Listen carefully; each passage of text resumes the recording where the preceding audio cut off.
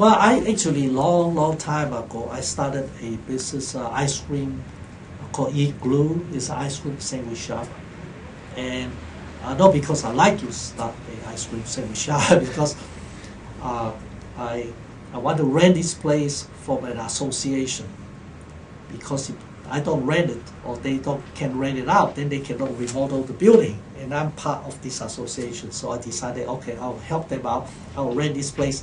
And then I went home, basically talked to my family, said, what should we do with it? And of course, all the kids, let's have an ice cream store. So I did. And also, not just because of that, I have ice cream store, because the minister from Presbyterian Church called Frank Ma, he's always very involved with the young people, Chinatown. So he came to talk to me, say, Henry, I heard that you rent this place. Why don't you structure it so that the young people, a place for the young people to be. So I did that.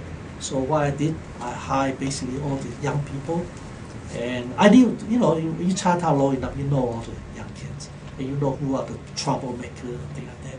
And so I hired them. The troublemaker is the one that really hard to work, because I feel that if you give them some responsibility, something to do, they actually keep the rest of the kids out of trouble too. And so that's what happened, And I see them now, made me very happy. I see them, the business is lousy, I didn't make any money, I lose money. But I'm happy, because my reward is to see those kids grown up. They are insurance agents, they're successful. They walk the street, they see me, hi, Mr. Chang, they're happy, they are high them when they're young. To me, that's a good satisfaction.